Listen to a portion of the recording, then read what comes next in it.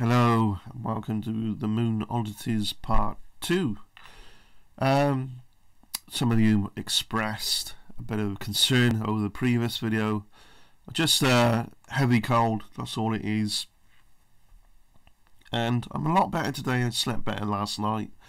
I'm still not 100%. A friend of mine has gone out today to get some things for me to help fight this off, and I'm well enough at the moment with enough energy to put this out and get part 2 out.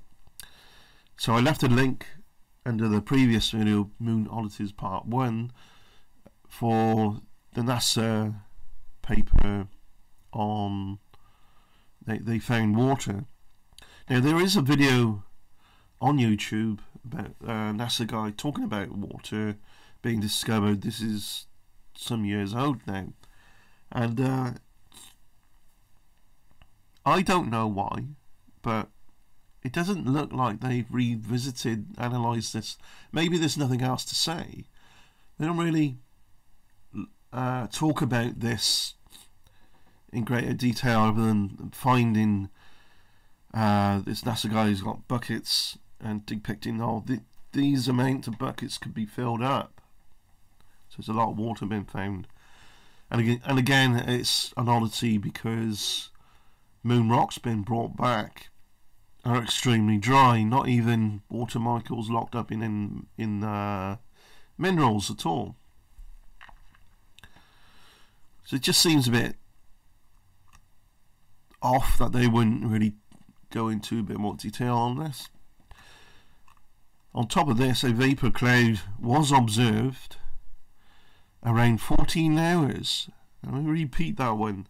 About 14 hours worth of vapor cloud, time duration 14 hours, was observed on the moon, covering about 100 square miles. This prompted Rice University Dr. John Freeman Jr. and Dr. Ken Hills to announce that this is one of the most exciting discoveries yet. Right? So this indicated water within the moon, and their thought process was when his moon quakes, which does happen, it's releasing water from inside outwards to the surface. That would make sense. We get hot springs on Earth and things like that. Although is the internal core of the moon hot? Is there even an internal core? Internal core? Don't know. It's all somewhat very questionable because of these oddities, these somewhat contradictions, or at least contradicting the standard model how we think the moon is as opposed to how it really is. They speculated that reading paragraph, I lost my place. Two physicists claim that the vapor came from in the moon. Some NASA officials had a far more mundane and somewhat, I would say this is very questionable explanation. And we go into why. They speculated that two tanks on Apollo descent stages containing between 60 and 100 pounds of water became stressed and ruptured, releasing their contents. Freeman and Hills declined to accept this explanation, pointing out that the two tanks from Apollo 12 and 14 were some 180 kilometers apart, yet the water vapor was detected with the same flux at both sites, although the instruments faced in opposite directions.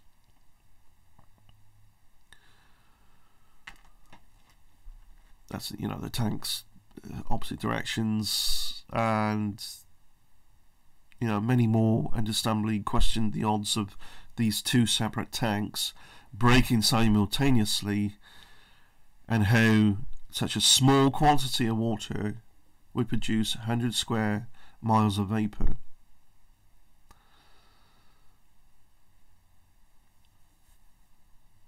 doesn't, the math actually doesn't add up. And Dr. Freeman and Ken Hill's are physicists, by the way. So, you don't just throw their explanations out the window. Is it possible they misinterpreted what they saw? Yeah, fine. Anyone can do that.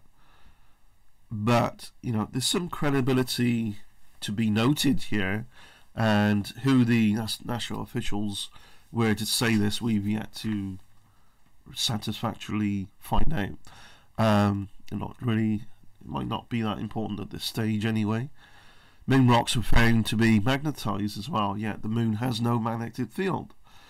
Not the one that is really consistently detected anyway. This is not enough to pick up a paperclip or anything tiny like that, but magnetic nevertheless. So, where did the magnetism come from? Maybe, just a theory that I have, we're told the moon was a lot closer, and it is moving further and further away each year anyway. Is it possible that our own magnetic field could have influenced this? And it's got some residual. I don't know. I don't know if does it work that way? I don't know. So, furthermore, anyway, there's no official detection of magnetic field yet. There's this magnetism. The another oddity is the presence of Maria. Maria is large seas of smooth rock on the surface of the moon itself. These Maria indicate nothing less than a vast outpouring of molten rock at some distant time.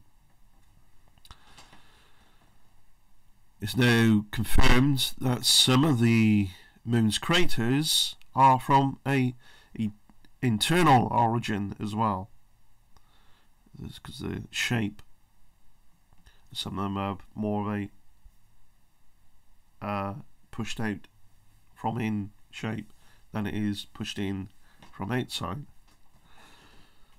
So the core could have been molten somehow, very hot. Perhaps there is no core. I don't know. You'll see reasons why I'm saying that as well. So this is very interesting. It's not just a dead rock. It's not just a dead ball that we think of when we see that sky at night, or in the day, depending on where it is in orbit. We see it in the sky. Most of us think of it as, it's a place where manned missions have gone to. They think in terms of perhaps that could be developed as a at some time in the future, settlement for thing to be lifting off from there, because you don't have to escape a huge gravitational pull with extra energy needed from Earth and so on.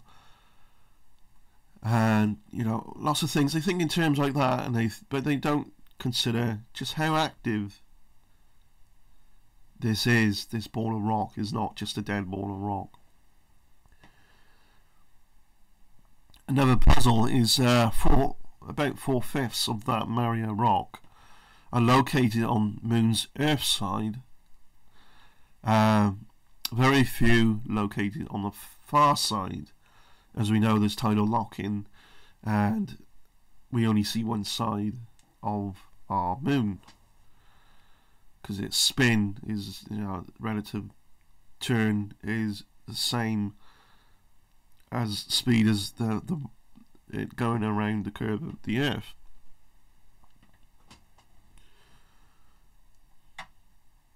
So we only see one side, right? And there's no dark side of the moon. That's a myth. A very simple, simplistic, obvious thing would be, what do you think happens during a solar eclipse when the moon's, The bit that's not lit up really would be the side facing us, right? And it's lit up all the time anyway as it goes into orbit, around and around.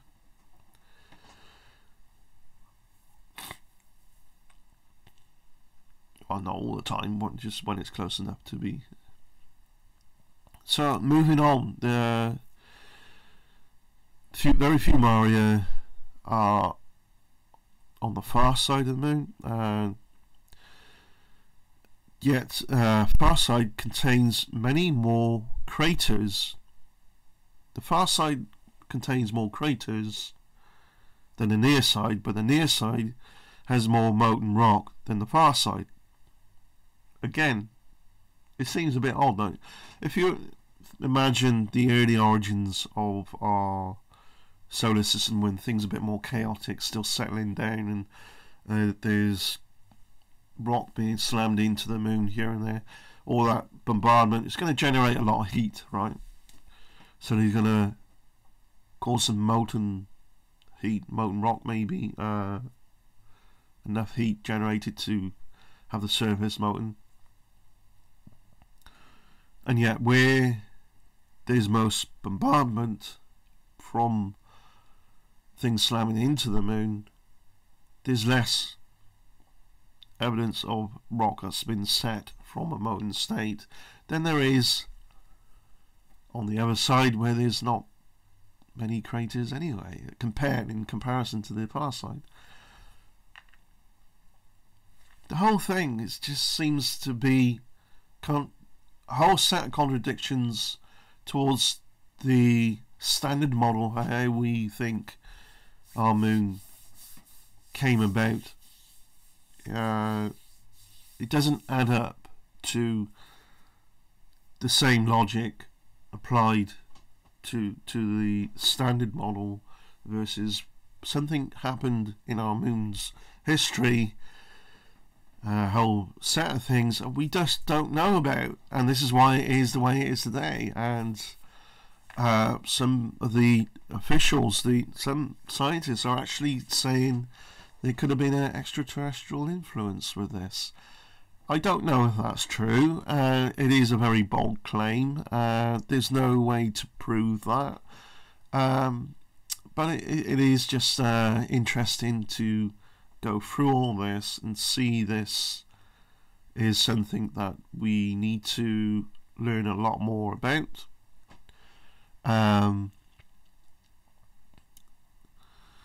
Is large, dense circular masses lying 20 to 40 miles below the center of the moon's maria. In certain areas, these are known as mascons. These were discovered because their denseness distorted the orbits of spacecraft, so the mass that is causing a gravitation has changed as it went into orbit because of the big change in the surface, less dense, and so that's interesting.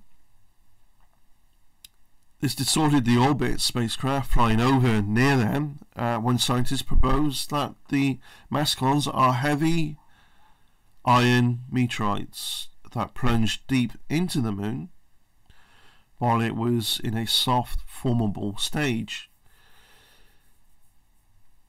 This theory has been discounted though, since meteorites strike with such high velocities they would vaporize on contact. Another more mundane explanation is that the mascons have are nothing more than lava-filled caverns.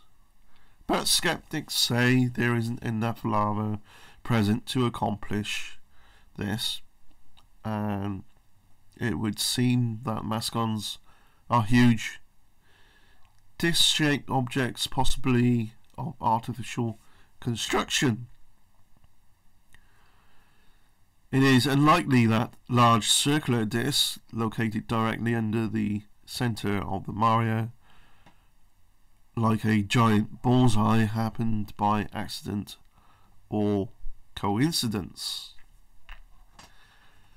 That leaves me with part 1. There's more to talk about between the years 1969 and 1977. Apollo mission using seismic equipment and measuring things, seismic data on the moon.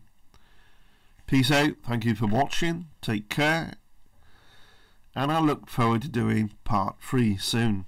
Cheers, bye.